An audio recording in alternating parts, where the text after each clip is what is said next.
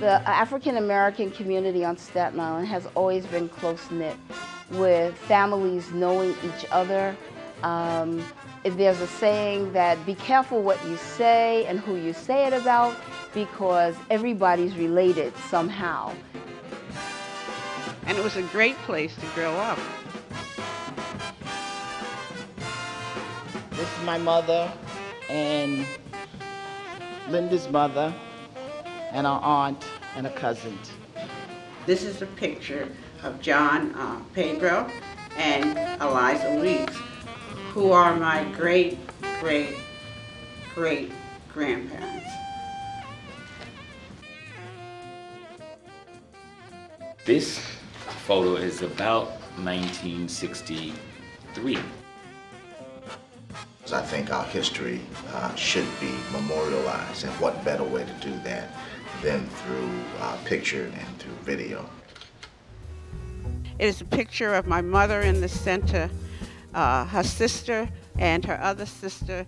They have it up as part of their Children's History Museum, and it's a photo that changes when you walk by it. It goes from them and it turns into me.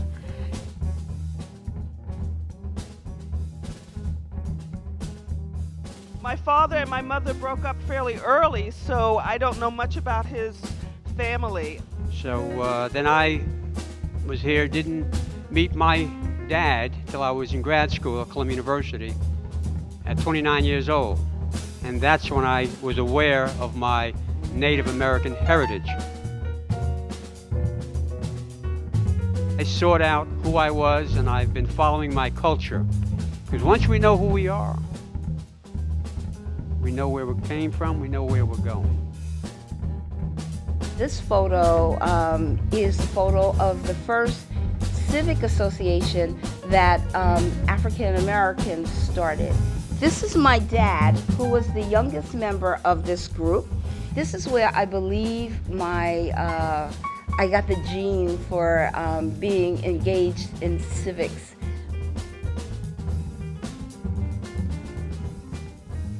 In the early 30s, when tuberculosis was quite prevalent in the United States, it was difficult to get nurses to work in the sanitariums.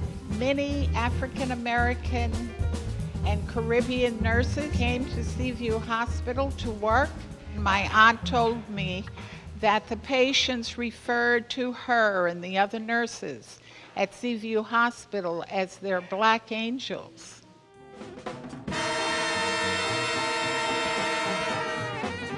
I joined the Count Basie Band in about 1950, and I've been practically in that band since then.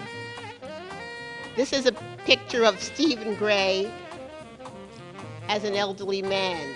And the story goes that during the week, this elderly man used to braid his beard so it would be nice and fluffy on Sunday morning, when he would take the braid out and comb it. I had a motto that knowledge is power. But what I realized that the power comes from what you do with the knowledge. The uniqueness of the First Central Church is that it was started by both African Americans and Liberians here in Staten Island. What many people don't know is that there is a very large Liberian population on this island.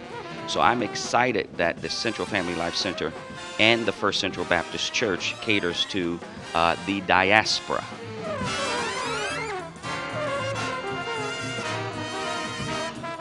And my father was the first black florist on Staten Island. When people died, they didn't keep you like 2 days, they kept you for a whole week. And what my father used to do, and my mother, in between the visiting hours, they would go down with flowers. And if it was a flower that was dying, they would replace it. So people always thought, oh, you gotta get your flowers from Monroe's because their flowers never die. It's interesting to find these histories and to see how our ancestors, call out to us and say, "See me, I'm here."